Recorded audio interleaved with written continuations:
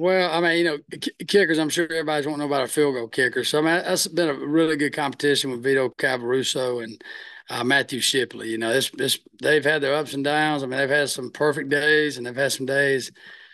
But I think part of it for particularly Shipley being new here is just particularly when you get in the stadium, you get on this north end zone, the wind's a little bit different where these tunnels open up.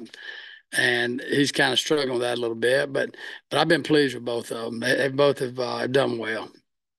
Um, so on the return, Isaiah's a returner at both spots. Who all might be in the competition with Isaiah? Yeah, If Jalen Braxton certainly in the competition. He's been. I think Jalen's a very good returner, kick returner and punt returner.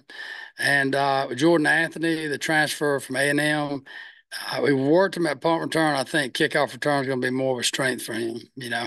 He's has tremendous speed, and those are kind of our three. And Dylan Haas is a kid that's also a punt return for us as well. So those are kind of the four we're trying to work around. How did it come to pass, I guess, with Shipley? Like, how did you identify him and bring him in? Yeah, when you have a guy, kind of, Cam, I kind of in the thought process that he'd be back. Didn't happen that way. You always have to have a plan. So you start looking in the portal and just see what's available. So you start going through tape, watching tape, and he's a kid that caught my eye. He has a twin brother that kicks at Texas State. I like that there's two people in the family that are kicking in college football. So that I come across his name through the portal, started watching his tape, got to talking to him on telephone, and just think he's a very real person. He's not a high and a low guy, just very even keel, and I like that about his personality. And had a really good career at the University of Hawaii. I felt like it's a tough place. There's a lot of wind on the island and a lot of traveling back and forth, and but that's kind of how I come across him. You do like family kickers, I guess, because Yeah. Fletcher's got a brother punting too.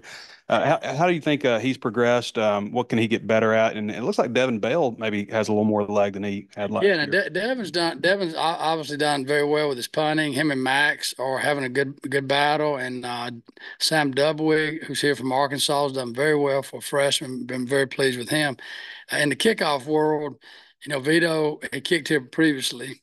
He's done well. Devin Bell's really improved in his kickoff game, which I'm really pleased with. He's hitting a lot of 4-2, 4-3 hangs. And those kind of the two guys there. Shipley's also working that area, but I think he's more of a field goal kicker. At the University of Hawaii, he was a punter there and a field goal guy, which is kind of unusual. But that's kind of what they need him to do. So for us, he's going to be a field goal kicker and a kickoff guy. And Fletcher, like, what do you see? Yeah, Fletcher's done well. I mean, him and Devin, I'm telling you, two very good punters, and they really go after it. And everything we do, we kind of break it up into three categories. We do a charting in practice. That's kind of when nobody's around. It's me and the kickers. We do a lot of that work, but we base the grade off a very small percentage there. Then we do live reps. It's pressure now, right? People are around. We got defense rushing, and then the scrimmage reps are really high value. So you kind of go through those three categories, and at the end of spring, we'll sit down and talk about each and see who wins that battle for the spring. But I think we have really three pretty good punters. I'm pretty pleased with, like I said, with Sam Dubwig as well. And Max started out a little bit slow, but man, the last two prizes he's punted really well. You mentioned you thought Cam would be back, and it's not often you see a kicker leave after his true junior year like he has. Just when did you know that you might be needing to look for a kicker? Well, Cam came to my office, after the season and said, "Hey, I think I want to go be a pro."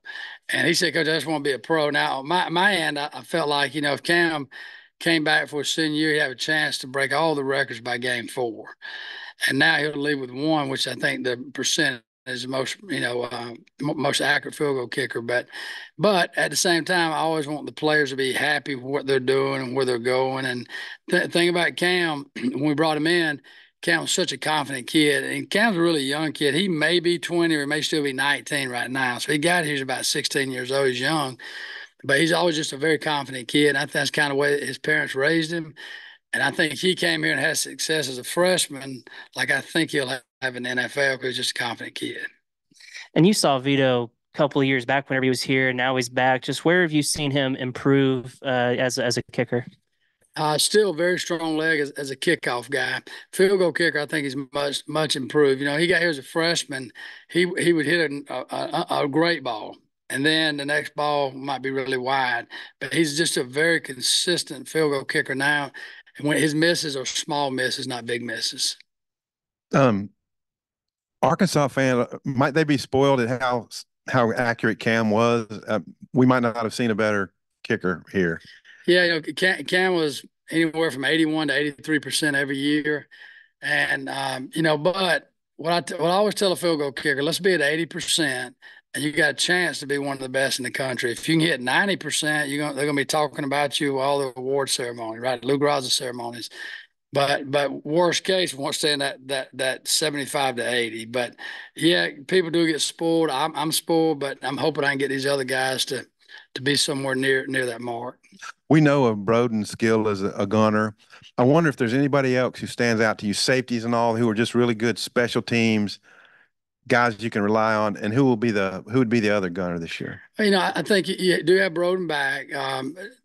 Slaughter, who transferred from Tennessee, Danico, he's done very well. Been very pleased with him.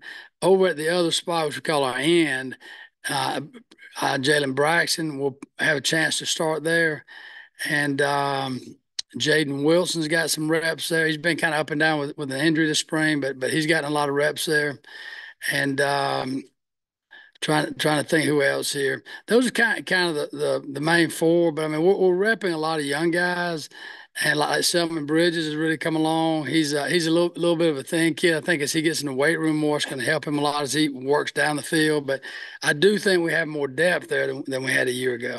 Was Broden, was that one of the better seasons for a gunner that you've been around? I mean, I was at Georgia, I had some good gunners, and at Auburn we had Sammy Coates and Jones. But what Broden did well was he brings great speed. He made a big play early in the year. But and a lot of guys don't know this, but on the flip side of that, he played what we call an anti-gunner. He would hold up the gunners, L1, R1 in our scheme. And man, I tell you, we went back and graded every clip, and he finished the year at 93%, which means he beat the other gunner 93% of the time in every game. So that was really a good thing, and I hope to see him continue to build on that. And I think that's going to help his career in the NFL. He texted me after the season and said, "Coach, man, I just appreciate you pushing me on teams. It's really opened my eyes and made me a better player." Thanks, Coach. Appreciate it. Yeah, thank y'all. Always good to be.